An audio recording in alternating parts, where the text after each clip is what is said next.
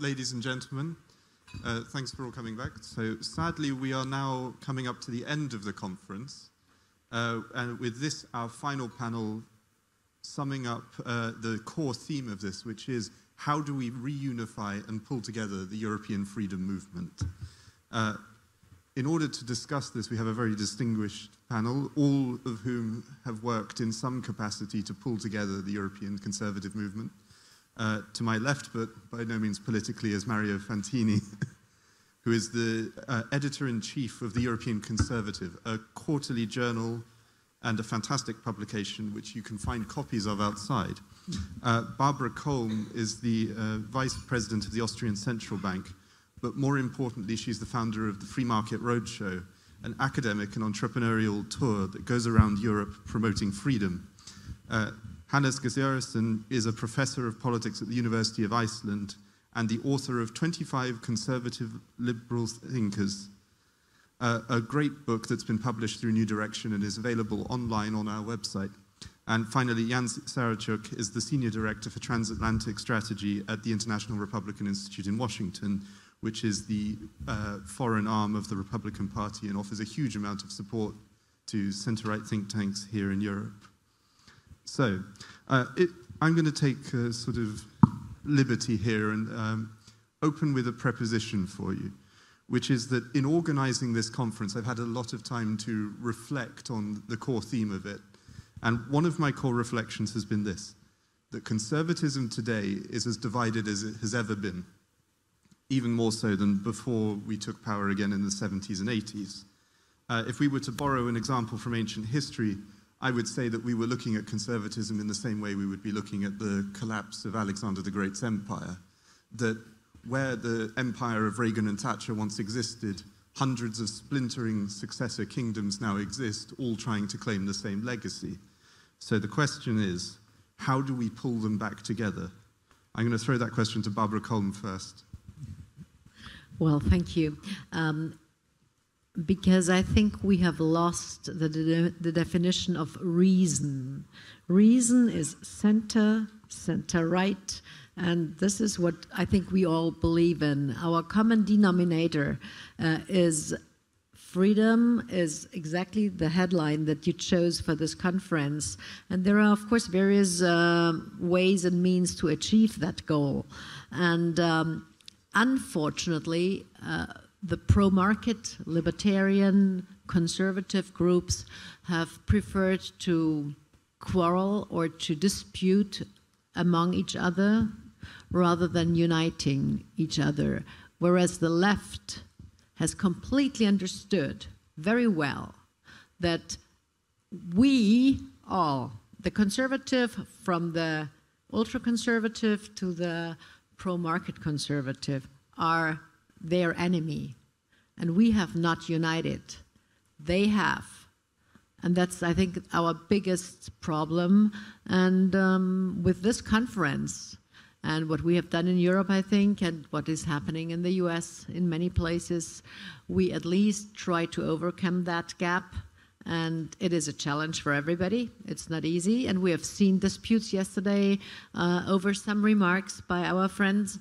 But I think if we look at what unites us, that's much bigger than what kind of puts us apart. Well, Jan Surotchak, I saw a lot of heavy head nodding there in agreement. So perhaps you could elaborate further, bringing in perhaps the American experience of pulling the right back together. Sure. First of all, I always agree with Barbara, so that shouldn't be a surprise. Second, thanks, Robert, and New Direction for the invitation to be able to be here in Lisbon. Lisbon is, as you all now know, one of the most beautiful cities in Europe, so thank you. Third, I do have to make just a tiny correction in your introduction. IRI is not the foreign arm of the Republican Party. We have no governance relationship to the party or financial relationship to the party. Although the chairman of our board is Senator Dan Sullivan from Alaska, who was selected to take that job by our former president, John McCain, when it was clear that he was no longer going to be able to play that role. Listen, maybe just a little bit of historical perspective I think might be helpful to us here as we try to be a little bit optimistic going out of the conference. Back at IRI in Washington, I think we now have something like 400 staff. And 398 of them are younger than I am, right? They're all millennial. They have come up in a different generation. For them, Reagan and Thatcher is ancient history, right? They do not share our memory of the way this worked in the 70s and 80s.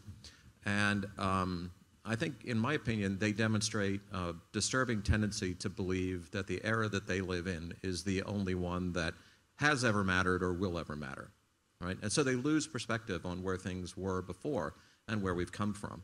So, you know, I was a high school student in the late 1970s in a small town in Pennsylvania under the Carter administration, right? And let me just tell you, it was a perfectly, screamingly awful time to grow up in the United States, right? You could turn 16 and get a driver's license, but there was no gas to put in your car, right? You looked at a college career and knew that the inflation rate was going to eat up whatever salary you were going to be able to earn. And then the interest rates, on top of that, were going to make it impossible for you to ever buy property and, you know, carry out your idea of what a family should look like, right? And into that environment stepped Ronald Reagan. Now, I think we delude ourselves when we continue to look for the savior to come from outside, right, and believe that somehow or another, mystically, that person's going to appear, because the truth was, of course, that Ronald Reagan had worked for 2 decades to be able to get to that point. But, you know, it was within a 4-year period that essentially the world changed, because Ronald Reagan appeared in the United States and Margaret Thatcher had already appeared in the UK. And all of a sudden, the relationship with the world looked different. And we, I think, very, very often, and I heard this here yesterday, and just to be a little bit self-critical, we spend so much time explaining how bad things are in the world and what we're fighting, and not enough time telling each other, you know what? It's actually going to be all right. We've got the better ideas. We see that day after day after day in our countries with regard to supporting families, enabling people to get into the job market and make successes of themselves. So, you know, I think that is something that we share across the Atlantic. We shouldn't lose sight of that. And in the end, together, Europe and the United States, in the conservative movement, if we look at the world that way, we can actually accomplish our vision of what we had back in the Reagan and Thatcher era. Let me just add, and there are many success stories that we should probably discuss on this panel as well. Well, I was going to pass on to Hannes about this, because perhaps you can explain some of the more ideological backing of some of those success stories, how it is that liberals and conservatives can pull a movement together and succeed in pushing back the left. Well, I think the paradox is that we are in a quandary because we won the debate, not because we lost it. Why has the left been winning? The left has been winning because we won the Cold War, and it used to unite us against the hard left. And once the Cold War was won, we lost one of our strongest issues. Secondly, capitalism defeated socialism. Socialism lay in ruins on the 25th of December 1991, when the Soviet Union ceased to exist. So capitalism is now the only game in town. So our very strong arguments against the public ownership of the means of production and against central capitalism became somewhat irrelevant. We were deprived of our strongest issues. Then there were 2 social and structural reasons for the left winning. One of them is, and it's often overlooked, that more and more people are now working for or financially dependent on government handouts, on government jobs. And this is somewhat extraordinary, because if you look at the welfare state, it was originally intended to help those who couldn't help themselves. But with economic progress, the number of people who can help themselves has greatly increased. So the welfare state is actually much less necessary now than it was 100 years ago. Nevertheless, it has grown out of proportion. So many people are dependent on government for their livelihood.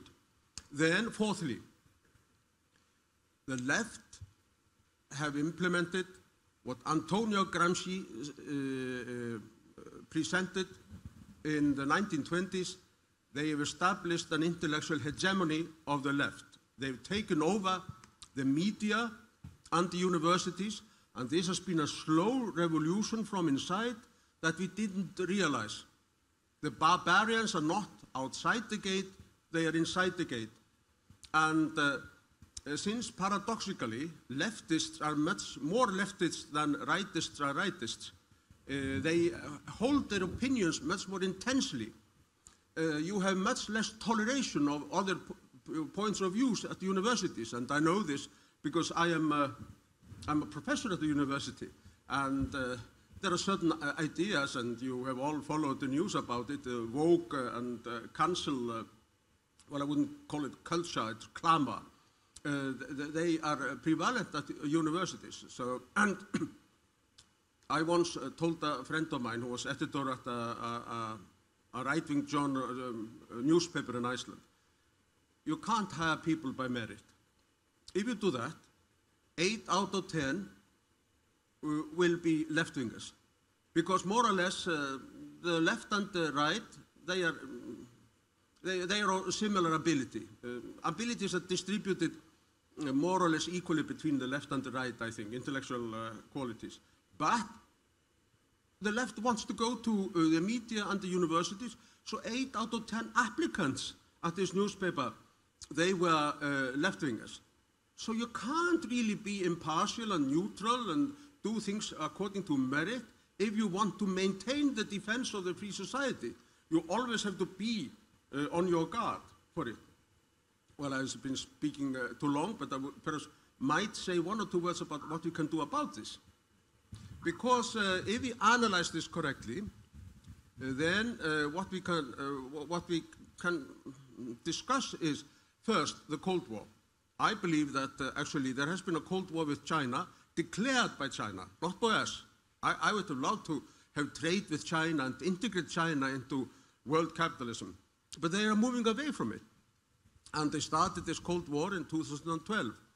Not because of Xi Jinping, but simply because the elite in the Communist Party has decided that the West is weak and that they have to strengthen their hold on their Chinese subjects by declaring this Cold War. So I believe that we will soon unite against the Chinese threat. Secondly, even if capitalism has won and everybody recognizes that capitalism is the only game in town, the left is now imposing all kinds of extremely expensive programs on us, and they will haunt them. They don't have the money for them. There will be all kinds of problems. So I think capitalism will be rediscovered as a result of the victory of the left in the last few years. Then finally, about the structural changes, I think that we have to privatize, we have to transfer more jobs from the public to the private sector, and we have to implement welfare reforms to decrease the number of people who are financially dependent on the state. And then the left says defund the police. I say defund academia. What we have to do is not to help our suicide and subsidize people who are our enemies. So these are the 4 things I would do about the victory of the left. Well, there's quite a lot to unpack there, and I think that Mario Fantini is perhaps best placed to look at some of these institutional issues. Well, I'm not sure about that. I'm not even sure there's anything left for me to say. I'll just say yes, yes, and yes. That was all good. No, let's get back. Your question was really about how to bring together a movement, a broad movement that's been fragmented. And let me first say that I think this is a very exciting time we're living in right now. I think these fragmentations, these fissures, these tectonic shifts on the center-right are fantastic, because I think for too long we've been saying the same thing over and over again. It's become kind of a dogma. It's actually become quite the very definition of an ideology, that you keep saying the same formulaic things, regardless of how much the circumstances of the world has changed. And so I think what's going on now is fascinating and exciting, as I've said. Yes, there's the emergence of anti-market conservatives. You have the journal American Affairs that's talking about industrial policy. I never thought I'd hear that again, right? But it's all exciting because it's forcing all of us, center-right people, to rethink the things that we took for granted, the things that we've been so facilely been promoting or selling to others. I think in the next 5, 10, 15, perhaps 20 years, it will coalesce. I think we are moving towards something, and we have to be just a little patient, I believe. And to answer the question more directly, you said how to unify it. Let me start with one quick quotation. It's going to sound like I'm promoting Matthias Carlson. I'm not on his payroll. I'm not a member of his staff, but he's just a very wise man. He said this last year in an article: the only way forward for the European right is through coalitions, innovative thinking, and unity. So the question is, how do we achieve those coalitions? How do we achieve that unity? Well, I can only speak, obviously, from my own experience with the European Conservative. What we're doing is reaching out to create friendships, alliances, and partnerships with new organizations and old organizations, with think tanks, with publications online, new media and old media. We're trying to have events to bring together different people on the center-right around Europe and perhaps across the Atlantic. We're even going to reach into Tokyo, hopefully. There's a few conservatives there, non-nationalistic types, believe it or not. And so I think this is one way that we can bring some kind of unity to the global right, an expression that many people don't like, but I'm increasingly using it. Well, on the topic of events that manage to pull together both sides of the family, classical liberals and conservatives, I think Barbara Kolm perhaps could give us the experience of the Free Market Roadshow, in which she has successfully pulled all elements of the centre-right towards a common goal. Well, yeah, you're right. Thank you. By now, we have more than 120 institutions. There's think tanks, universities, clubs, business clubs, management clubs, student clubs, in over 40 countries in Europe that we work with every year for one tour. I mean, unfortunately, due to COVID, the last 2 years were, well, actually not really all of them, but many of them were online. But we started this year in August with the first live events in Zurich, and London was a huge event last week, and we will have the next ones coming up live with hundreds of people joining us, and the students that we reach out to with different formats. Sometimes we only work with business groups, where we invite, of course, the universities and the think tanks to bring their young people in. But in some places we work with universities and we invite the business people to join and to mix and mingle. In some places we even have job fairs afterwards. And you would not believe the outcome of it. It's totally people who would never ever look up our websites, whether it's conservative or pro-market or libertarian or Hayek or Austrian or whatever it is. They would not look that up. But you know, when they know that they might get a job, that they might meet an interesting entrepreneur or journalist who they have been following, then all of a sudden they show up. And sooner or later, you know, they are involved in our ideas. And we started the roadshow in 2008, just having the idea of exporting the good old Austrian school and what the first conservative freedom government in 2001 with Schüssel as a chancellor did, exporting pro-market reforms, replicating what Reagan and Thatcher did. And we thought, well, let's do that and start that in Europe. We had 4 cities at the very first year in 2008. Then came the so-called financial crisis, and all of a sudden we had to change topics. We changed topics, which we did, and we were very successful.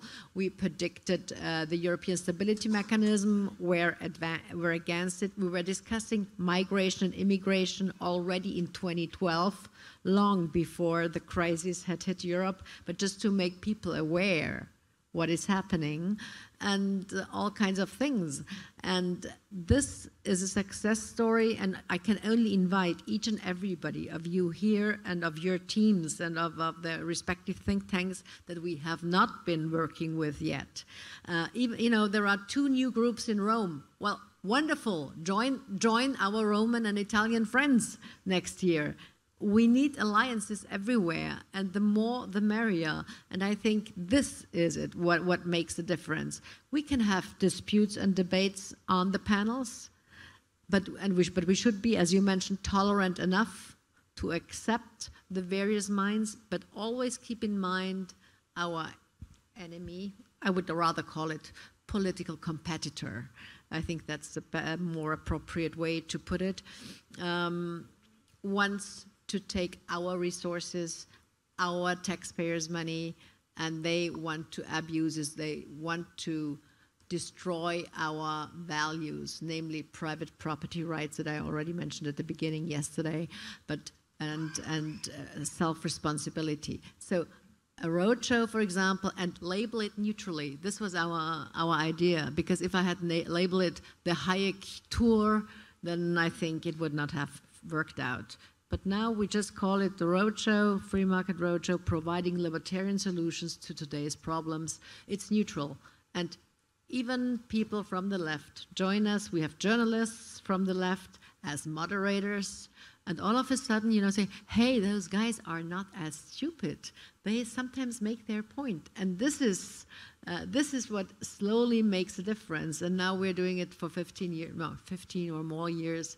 And across Europe, we've been to the US, we've been to Latin America, and we're expanding it. And the more you want to join us, please do. We're happy to coordinate and cooperate, because the division of labor is, I think, the best achievement we can have. Thank you. Well, Jan, coalition building like this is very much at the heart of what the IRI does. So perhaps you could tell us a bit more about that. Yeah, sure. Thank you. No, actually, I was going to put an offer on the table, just very practically. We, of course, are a political party institute, right? We work with political parties around the world, and frankly, we need help. And one of the things that I think we have found to be most beneficial in building coalitions among sister parties is taking representatives of those parties on the training and technical assistance programs that we do all around the world. Believe me, there's nothing to put conservatives and liberals together more than going and working, for example, on Cuba, right? Fear focuses the mind, and we have lots of opportunities. The folks from Descenso are here from Spain, incredibly great partners across Latin America, and many others in the room who have been on IRI training programs or election observation missions. You know, spending that time together, facing down our real enemies, not our political competitors, but our real enemies, right? That's a great way to build camaraderie and to build at least parts of a movement and a network, right? Can I just jump in for a moment? I'm thinking about enemies, our enemies, and we've heard a lot about China in earlier panels, et cetera.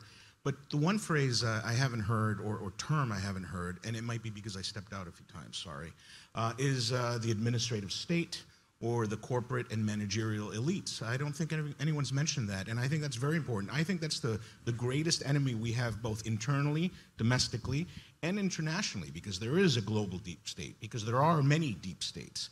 And I think that was one of the things that convinced me at the very last moment to vote for Trump, for example.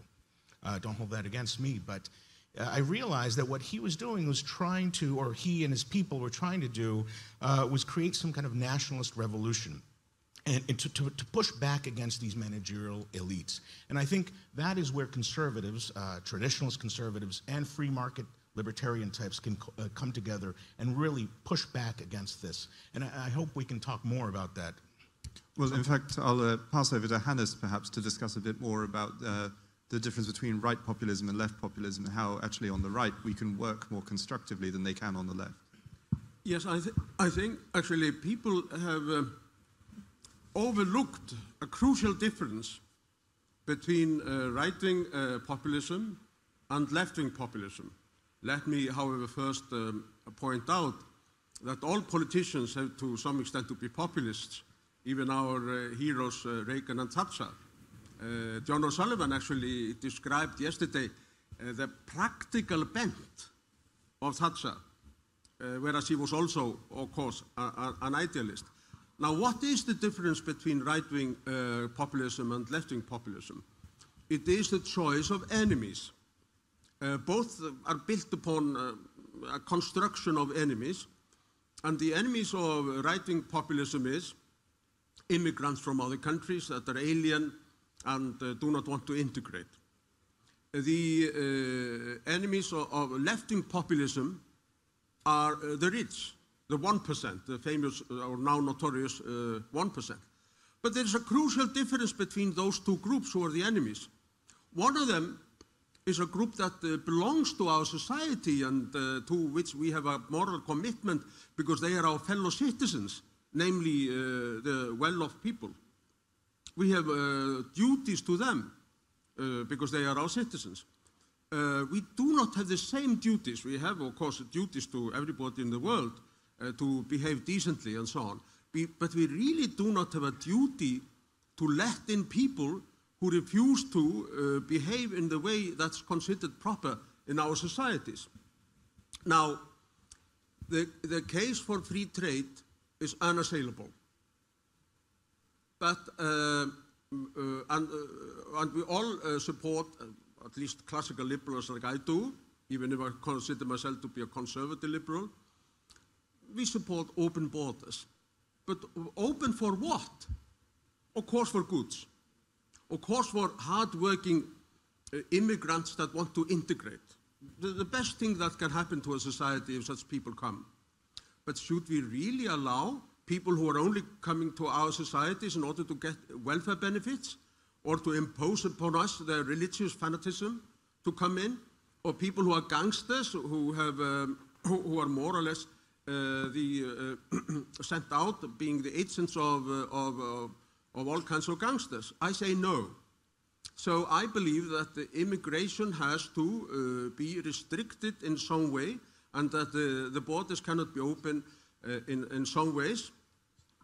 But I would like to quote also my intellectual mentor, Hayek. He actually, in his book, The Constitutional Liberty, he makes this very strong argument for open borders, with which I totally agree.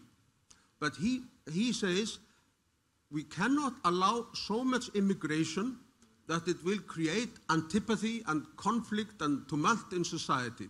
We have to do it gradually, moderately, prudently. So, by all means, let us allow immigration, but let us not let the immigration destroy whole societies or threaten our cherished values that we have inherited over the centuries, as we can see in the Netherlands and in Sweden. So I believe that the right-wing parties, they have to work together.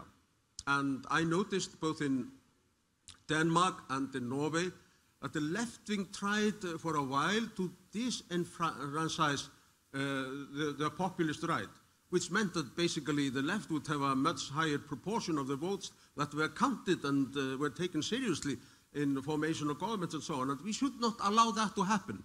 We shouldn't disenfranchise, say, 10 to 15% of the population. So this is basically my take on immigration and right-wing populism.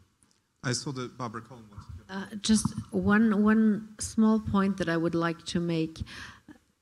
We, as think tankers, as intellectuals, as I consider myself an intellectual entrepreneur, but being also an entrepreneur, talking with entrepreneurs and friends who work in their private enterprises, those people are afraid because if they are not well-meaning, namely, open the borders and, giving out welfare checks, then they will be treated as kind of disgusting or disgusted. And this is our biggest problem, that we also help them and support them.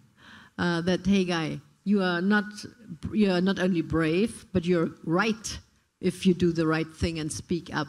And I think this is also one of our tasks that we need to keep in mind, that it's not among educating the next generation, but also making sure that the business people that I mean the self-employed, the enterprises, that those feel happy about what we do, and then they also step up. Because, and money was mentioned in the last session, raising money in Europe as a pro-market, libertarian, mean capitalist, I put it this as bluntly on the table, is an absolute no-go. Maybe in Britain it's a little bit easier because the Anglo-American system is, has a different background of giving, but in continental Europe, forget it.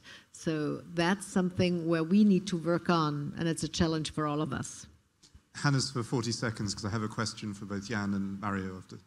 Yes, I was just going to point out that for reasons that I mentioned before, writing intellectuals will always be a minority at universities. We should not give up the universities, but we should also have the alternative universities, which the think tanks are. And the business community should really try to support both the embattled minority in the universities and the think tanks. It's absolutely necessary to outweigh the tendency of the left to take over those fields of life. So we'll go to Mario Fantini for a response to that one, I think. Well, the moment you said universities, I almost reached for my gun, but I don't have one. Because I think the universities, the mainstream universities, the prestigious universities that I love are corrupted. I think we should opt out of all of them. I can't believe Robbie George is still at Princeton. People say, oh, well, it's because he's forming a new generation of conservative students. Sure, maybe another Ryan Anderson, another Sheriff Girgis. I think, well, let me rephrase that. Think about how powerful a message it would send to see Robbie George, tenured from Princeton, resigning from there. I think more people need to start looking away from the prestigious universities and looking at alternative universities, maybe even creating their own. There are initiatives on both sides of the Atlantic. I'm really increasingly thinking about, across all spheres of human activity, opting out, pulling out of what's out there. This is not Rod Dreher's Benedict option. I'm not advocating that. I'm thinking of creating alternative structures. I'm thinking in a counter-revolutionary way. I'm thinking, well, you could almost say it's a Gramscian way, maybe. But I'm really thinking in the way that the New Left thought in the 1960s, because that's basically the situation we're in now. We are where the New Left was in the 1960s, and we need to, I hesitate to say this, but use some of their tactics. As an alumnus of the University of Buckingham, which was the first experiment in the UK in free market education founded by Thatcher, I can fully sympathize with that view. But I want to take things back to something that Hannes mentioned about the Danish and the Norwegian experience of bringing things back. I was wondering if Jan Surotchak, you could give us some examples from Europe or perhaps from America where we've seen that sort of harmony on the right across the full spectrum. No, thanks. Mario, if I can just add, another one of the reasons that universities are corrupted is because of Chinese money, for example, just to put that fact on the table, right? Which is also, I think, a big concern, at least in the United States. Look, you know, there's been a lot of debate among center-right political parties about what the best way forward is to negotiate what we've seen over the last 10 to 20 years in the decline of traditional mainstream umbrella parties on the center-right. I mean, I always come back to Austria when we talk about examples. In the immediate post-war elections, the big center-right grouping and the big center-left grouping walked away with something like 96% of the vote, I think it was. And obviously, those days are gone in most of our political systems in the transatlantic space. It seems to me that the real stars are the leaders in center-right parties who have figured out how to address the right-wing populist challenge, and have done that most effectively, in my experience, by bringing those parties into coalition and bringing the voter base back. And we saw Erna Solberg do that effectively, I think, in Norway. We've seen Sebastian Kurz do it in Austria. So there are a lot of ways to do this, and it can be done, and it can be successful, and it can restore center-right parties to a very competitive position that they had lost over the years. It's not easy, obviously, and you know, I think it requires a lot of coalition building and investment. And I'll go back, if I can, I forget who quoted Matthias, but I think, you know, what the Sweden Democrats have been doing up in Stockholm is masterful. in finding a way to put that coalition back together again. So there are lots of bright spots that can be used and that we at IRI use in other parts of the world to demonstrate how you get a center-right party's mojo back. Could I get Mario Fantini's view on that? Yes. Did you see me shaking my head a little bit? I'm sorry. I listen to this kind of language, and I think to myself, we're still talking in a way that applied maybe 20, 30, 40 years ago. The world has shifted so much that building coalitions and consensus seeking, I don't see that as effective. In fact, the mainstream parties, and I'm a lifelong Republican, so pardon me for saying this, but the mainstream parties like the GOP in the US, like the CDU in Germany, have failed. They've continually failed their base. And that's why you're seeing these alternative, very nimble, very exciting parties across Europe. AFD, Vox, Chega here in Portugal, Fratelli d'Italia, and the Lega in its new expression. And they offer promise. They're the ones who are really addressing what people have not been getting from the mainstream parties. And so I don't see that the future of the right, I don't even say center-right anymore because I think it's the center-right that's failed. I think the future of the right lies with these smaller parties, and in fact, they're growing. There's an alternative party in Sweden, I won't mention it, it's very controversial, but a few years ago, I think it was at 1%, and last night I heard that it's inching up to 8 or 9%. So this is exciting, and that's the future. We're going to see this continuing to develop and evolve in this direction in the next 5 to 20 years. I think Barbara Kolm wanted to respond. I'm glad you brought it up that right after World War II, for example, the Austrian example, which was true over Western Europe, you had this big right bloc and the big bloc, the conservative bloc and the bloc on the left side, and they divided the voters, and it was like almost 90%. And those big blocks don't exist anymore, and it's just what you mentioned. And I think the parties that we have known over the last, I mean, our generation has known, not the young generation here, but unlike you, Robert, those parties do not exist anymore because they are also, as not like Hayek said, influence top down, but they are also bottom up, and they are much more flexible, and they are, the conservatives, the center right probably would never have discussed climate issues or smart sustainable cities or artificial intelligence or new technologies in a way that we are now engaged in. And I think this is a huge opportunity for us, that the sphere is so wide. And it's not just only, family and stick with that and with being conservative, but it's much more. It's all those resources that we need to create wealth and added value for everybody. And I think that's the biggest difference, and we should take that as a huge opportunity for us. Perhaps Hannes would like to respond quickly.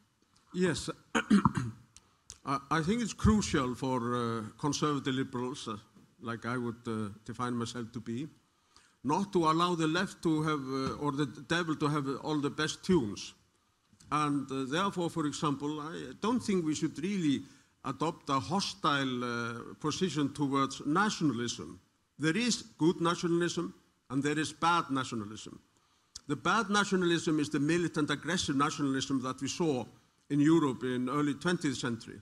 But the good nationalism, in my opinion, my humble opinion, is the nationalism of people who recognize a collective identity, like the Norwegians did in 1905 when they said, we are Norwegians, not Swedes, so we are going to separate from Sweden. Like the Icelanders did in 1918 when we separated from the Danes. Not because we were hostile to the Danes, we were just simply not Danes. It was not a part of our identity. The same with the small Baltic countries, the nations. They wanted to be themselves. They didn't identify with the Russians, and neither did the Finns.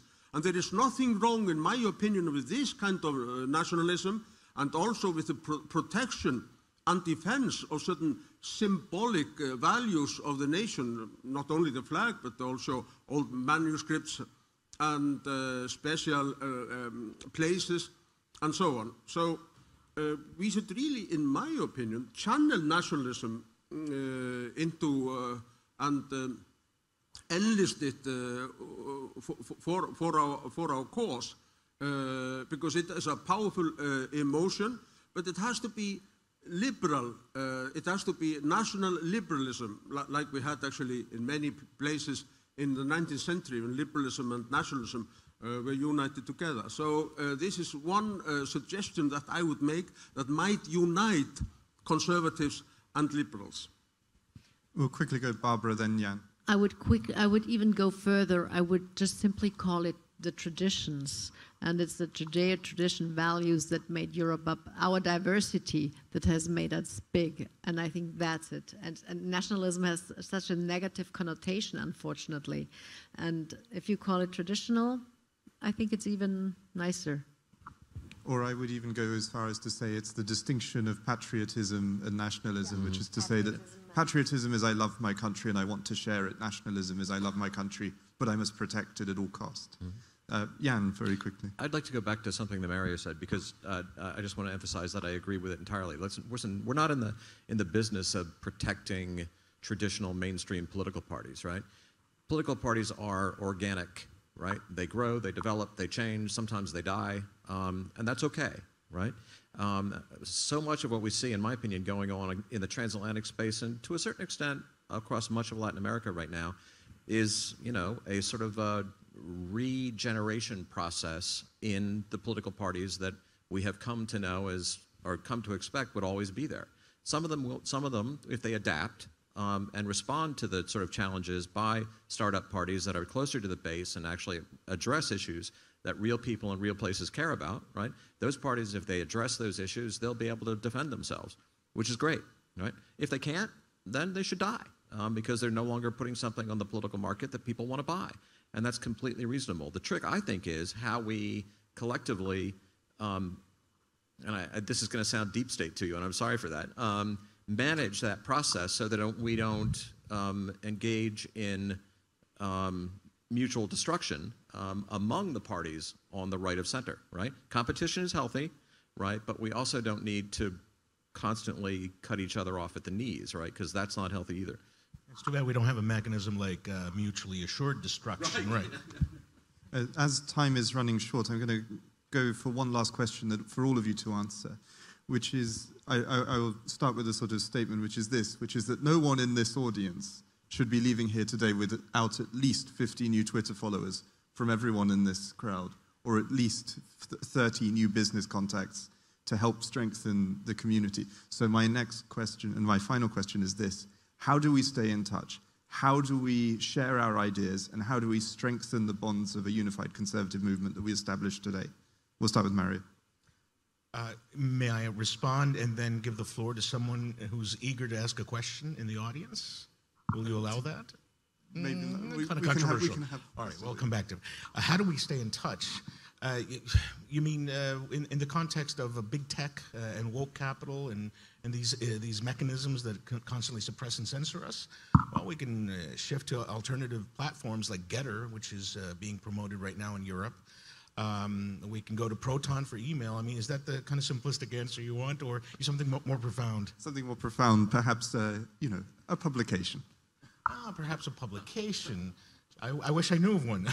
No, one of the reasons I brought so many European conservatives out there, and you see stacks of them, is because I'm hoping to inspire some of the younger members here, or even the older members of the audience, to start their own publications. I've met several great people here who already have online things. They can be online platforms, online only, or they can be pamphlets, new magazines. I think we need more such things. One thing that we're trying to do with the magazine, as I referred to earlier, is bring together disparate voices from across the world. And I'm finding that the biggest challenge in doing that is working across linguistic traditions. So we've been hiring a team of translators.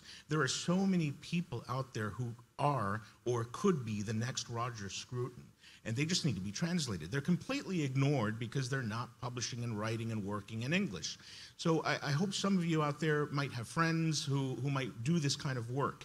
There's people in Serbia writing in Cyrillic. There's people in Portugal who should be better known in the West, who should be better known in the English-speaking world. I'm sure that among them there'll be Legutko's and O'Sullivans and Scrutons, as I said, and it's terribly exciting because it's almost like looking for an Easter egg. They are out there. And so I'm hoping that the European Conservative will not only be its own platform for this kind of work, but will, as I said, inspire others. Barbara. First of all, not be jealous of each other. If another think tank is more successful in fundraising or whatever, just it's good if those guys get more money. Well, then why don't you run after the next one? And just cooperate and divide the labor. And I think the fields are as big as I already mentioned, from climate to taxes to social security. Everything is there, and just unite and divide the labor. Let those guys do what they can do best, and then let's sell it together. It doesn't have to be one brand, but we can brand it like this event together, and also find ways to combine the network. And I'm totally open. I always share addresses. By the way, I've learned this from Bridget Wagner from Heritage. When I was a young kid in the freedom movement, she introduced me to many people, and I'm happy to do exactly the same thing all over. And I think this is the thing that we need to do, not to be jealous, just to be open and to share. Because after all, in the end, the more we are, the better we will get, and the more our voices are heard. And I'm really glad that New Direction pulled this off. And I know all the work that the entire team had here. And I was talking with your director, Tomasz, yesterday, and congratulated him that he trusted in his team that it would just do the wonderful job of bringing in all those people. And I think this is a wonderful basis of collaboration for next year. And I'm sure that some of the people here in the room have their own ideas already, or have their ideas. And I think if we match them, we will get something out of it. And I think that's the future. Network, network, network, and introduce everybody with each other who has the same mindset. Hannes. I think that we have to make the young people aware of the enormously rich and deep and profound civilization in which we have chosen to share. The civilization which originated in the West but is applicable or relevant to the rest of the world, a tradition of private property, free trade, limited government, and respect for traditions.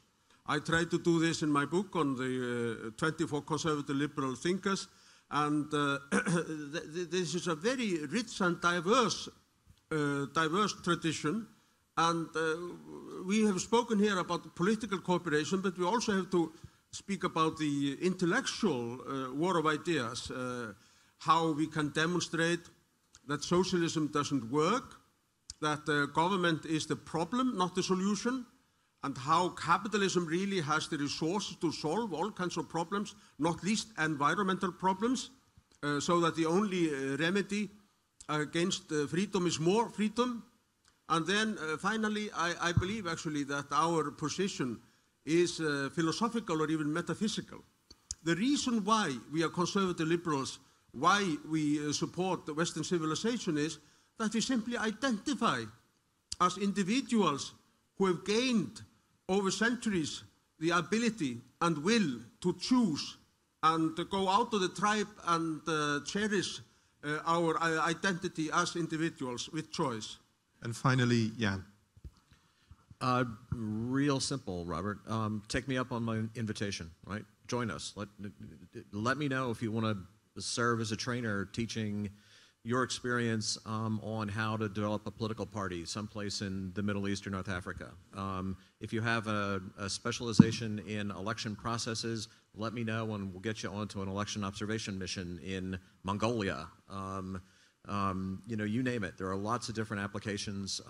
How do you build a think tank? All sorts of things that we can do together, that we can work on together, and that we can all share with each other, and at the same time understand that no matter what anybody says, I mean, I get paid to be a hopeless optimist, right?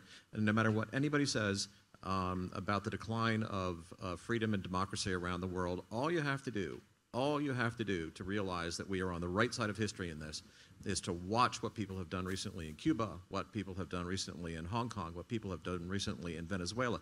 You name the country, it always comes back to the same thing. People want what we're offering because they want freedom. Well, Jan, Hannes, Barbara, and Mario, thank you so much for that. And thank you to our audience as well.